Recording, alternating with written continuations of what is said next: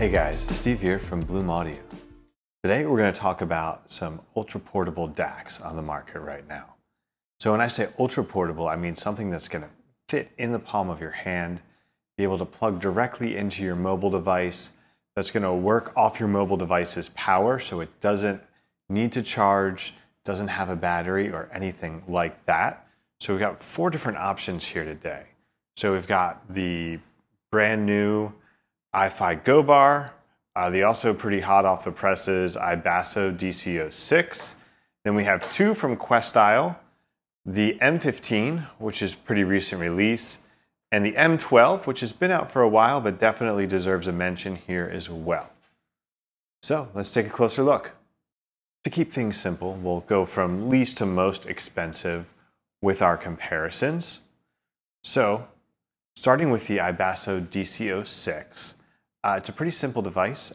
Gives you, a dual ESS DAC, all the things you would expect from, a high-res PCM 16X MQA, DSD support, and all of that. In terms of the device interface, you have an input USB-C that includes a C to C, an adapter for C to A, and a C to Lightning cable in the box for use with just about any device you can come up with. You get, for output, 3.5 and 4.4 millimeter headphone outputs on here for balanced. So you're getting, basically with all of these, you're getting 2 volts unbalanced and 4 volts balanced.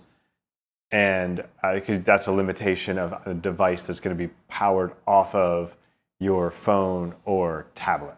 Questyle M12 is basically this tiny black obelisk with a 3.5 millimeter output on one side and a USB-C input on the other side. In the package with this, you get a C to C and a C to A. Neither of the Questyle DACs come with a Lightning cable, so you will need a separate adapter or cable if you're going to get these. Of course, we always recommend, even though it's a little bit ugly, that classic Apple camera kit adapter works perfectly. We've used some other ones as well, but that's always kind of old faithful. But again, you get similar features with this in terms of DSD, PCM, MQA, and this has an automatic high-low gain switching on it. So there's no switch, but it's detecting the impedance and outputting low gain for a low impedance device and high gain for a high impedance device. M15 is sort of like a bigger, badder version of the M12. So instead of the automatic gain selection, this actually has a high-low switch on the side. In addition, when you take a look at this, it has this cool window into the circuit board there. And you get the 4.4 millimeter balanced output in addition to the 3.5 millimeter single-ended on this. So this is going to give you a little bit more juice than the M12, but the DAC and a lot of the core elements of it are still largely the same. So Go Bar is the last on our list. And so, some of this stuff is going to look the same from the DC06 and the M15. You've got the USB-C. This includes a package more like the DC06 that's going to include the Lightning, USB-C, and USB-A options in one package. You get the 3.5 and the 4.4 millimeter. Now, all of these have some sort of quality or source type indication on them. There's like a tiny LED on the DC06. There's a little bit more clear labeling on the Questyle M12. This has labeling on the back. It's a little tough to read, but it tells you information about what the source is. Now, in addition, this has some features the others don't have. So this will give you indication on whether you're using X base or X space, which you can turn on or off with this switch. This also has its own volume control built in, so it bypasses any volume control on whatever device that you have it plugged into and takes over from that. In addition, there's an IE match on this. The switch here lets you turn on an IE match either for the 3.5 or the 4.4 millimeter out. And that's going to give you that black background, that zero noise floor without any hiss or waterfall with a very sensitive IEM. So from a performance and power perspective, all four of these are going to be in the same range when you're talking about the 3.5 millimeter output. They're all basically going to be able to drive most of your sort of consumer type headphones, higher sensitivity over ear headphones. These three handle the IEM slightly better without the IE match than the Go Bar, but with the Go Bar, with the IE match on Go Bar definitely matched up with that. Now, with the ones that have the 4.4, so these three, the M15, DC06, and the Go Bar, you are going to be able to dip into some more powerful headphones. They're still not going to be fully powered, and once you get up to something at the level of like a Dan Clark Aeon series, you're really not getting enough power even out of the balanced output on these. With the DC06, there's good timbre, overall nice natural presentation, strong detail. I felt like there was a little bit of edge on the DC06.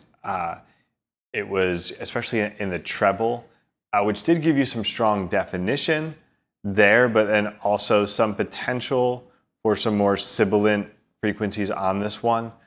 But in terms of, I guess, being the most analytical, I would say DC06 probably gets that among these. It's also the least expensive. The soundstage is moderately sized. It is really impressive for the price. Solid imaging and soundstage, especially, again, all of these are going to work really well with very sensitive headphones or IEMs. And that's where this is going to shine in terms of the soundstage and imaging. M12 really does capture some of that essence of the higher end Questyle DACs in this tiny format. So you get a largely neutral sound with just a little bit of love, just a little bit of something extra. But in a device of this size, it's surprisingly crisp and detailed. It really just the overall tonality, the spaciousness, and the spatial features, the imaging on the M12 are definitely big highlights. I think if you're looking for a cheap, high-end, simple mobile rig for your IEMs, this is really going to do well. The DC06 gives you that balance option if you like that, so you get a little bit more power here. I would say just an overall tonality for my taste, I really like the M12. So then M15 takes everything you like about the M12 and just brings it up a notch with the balanced output with a little bit more control there. So M15, again, you're getting this crisp, detailed sound. It's very much neutral in detail, but you get just that little hint of something extra in there with the M15. And again, very strong imaging and spatial features and all of that. So yeah, basically, if you like the M12, but you want that balance capability, you want the switchable high-low gain, M15 gives you that, plus just a little bit of something extra, I think, in there as well. Go Bar is going to give you a little bit of that iFi magic, just that hint of an analog-y warmth to the tone. Still very strong detail, but in comparison, particularly to the DC06, the Go Bar felt just the slightest bit veiled in the upper range, in the highs. But again, it's a smooth presentation up there, just a little bit warm, still strong detail, great performance there. As I was saying before, with IEMs, I think this IE match, without it, I felt that it was a little bit more, had a little more hiss, but with it, I think it can go a little bit deeper. The best thing I had to test it on were my Campfire Solstice, which I think is about 112 dB sensitivity, somewhere between 10 and 12 ohm impedance.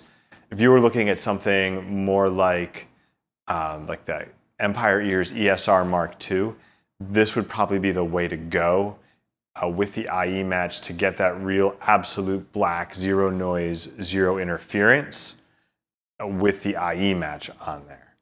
At first glance, these all look like they basically do the same thing. But when you take a closer look, you really can see those characteristics that differentiate each of them. So for example, the DC06 at $119 is the least expensive of these, but getting the 4.4 millimeter balanced, the power, the versatility, the lightning connector at the price really makes this an incredible buy. Questyle has just absolutely nailed this crisp, clean, detailed sound and implementation in the M15 and M12 that gives you just the level of sound quality that you're getting in this form factor, and especially if you don't need the balanced for the price of the M12, is just absolutely incredible. And GoBar basically does everything. Great sound quality, performance, a little bit more of that, again, that iFi analog warmth to the sound. But when you add in the features like the X-Bass and the X-Space to that, along with the IE match, you really do get something special from the GoBar. So with so much to choose from between the differences in tuning, price, the packaging, and all of that, let us know which one's your pick in the comments. Thanks for watching. You can check out a lot of different portable and other personal audio gear at bloomaudio.com. Be sure to like and subscribe, and we'll be back soon with more hi-fi personal audio content.